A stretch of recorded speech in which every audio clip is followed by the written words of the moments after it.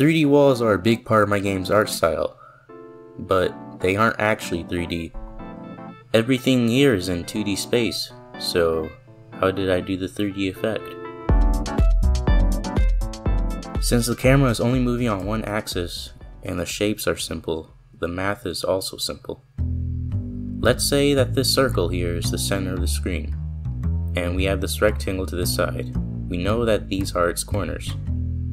We'd first get the distance vector between each point and the center of the screen. Then we'd multiply each vector by a scalar. The scalar represents the depth that we'd want to achieve. After applying the scalar, we'd end up with a new set of points, and if we connect them, we'd end up with the faces of our shape. In the beginning, I rendered the walls using Polygon 2D nodes, but there was an issue with that. For this Polygon 2D, there's 4 points, which are the corners. Under the hood, it's being split into triangles, and the texture is rendered onto them. You can see here how that causes the texture to stretch weirdly. I ended up generating a mesh from code so that I could subdivide it.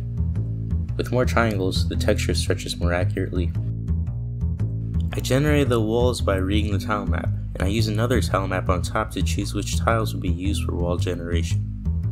In order to make the wall generation more simple, instead of perfectly matching the shape of a tile, I instead generated one of 3 types: flat walls, slanted walls, and double slanted walls. For optimization, I combined the walls that were the same type, were facing the same way, and had the same texture. The last thing that I needed to do was Z-sorting. While the walls now appear to be 3D, they're still 2D, so they had a lot of overlap issues. I had to assign their Z-index, which lets me control which nodes get rendered on top. I set their Z-index values based on their distance from the center of the screen and their bounding box. The bounding box shows how far the walls can move to either side. This mostly works, but there's still a small issue with this approach. Earlier, I mentioned optimization, where similar walls will get merged together. Well, if a wall is too big, then it doesn't get Z-sorted properly.